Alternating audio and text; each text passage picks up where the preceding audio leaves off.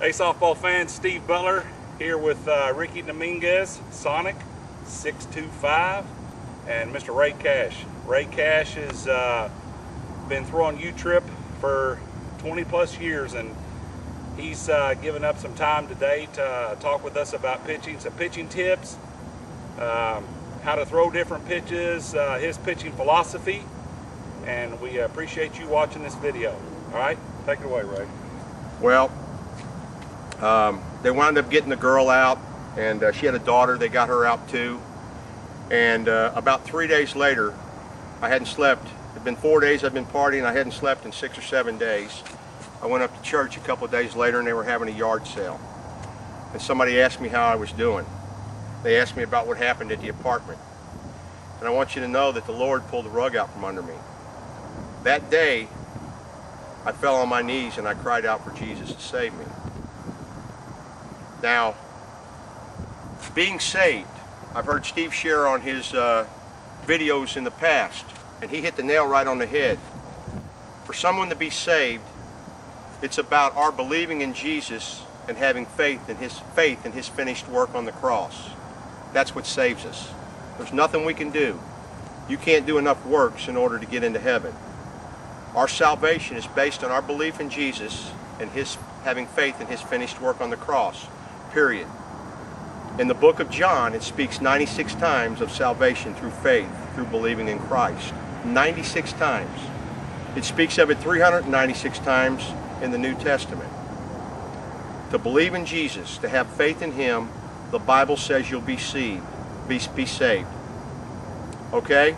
Now, what I'd like to talk about in my testimony is my personal relationship in Christ. You see, Jesus came here to do two things. He came here to save us, and he came here to sanctify us. So you become saved when you come to faith in Christ. To sanctify your relationship with him, to have a blessed life, you must serve God.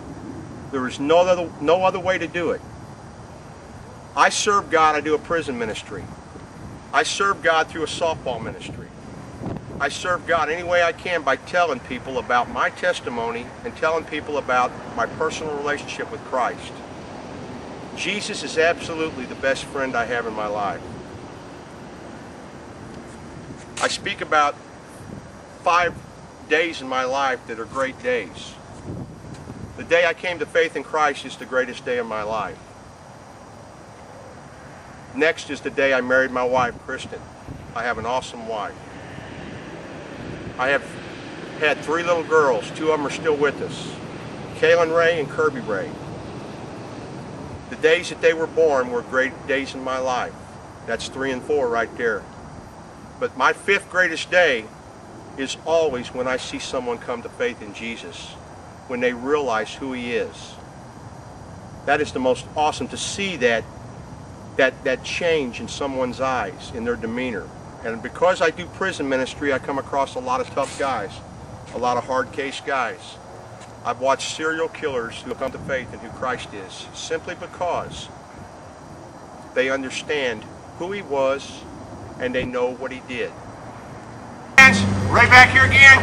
We're going to give you another angle. I'm going to be throwing to Ricky. He's not going to be swinging. All I'm going to do is just show you some pitches, how I would work on getting him out.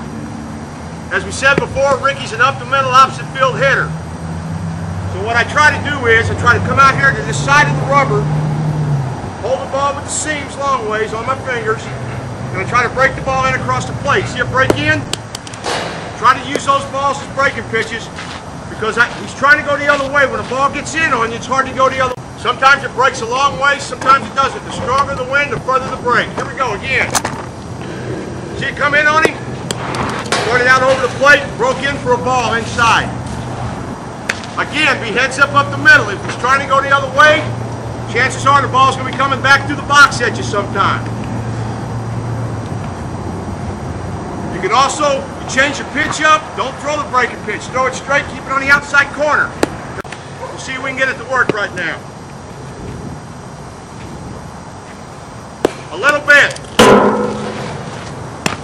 The stronger the wind, the better the knuckle.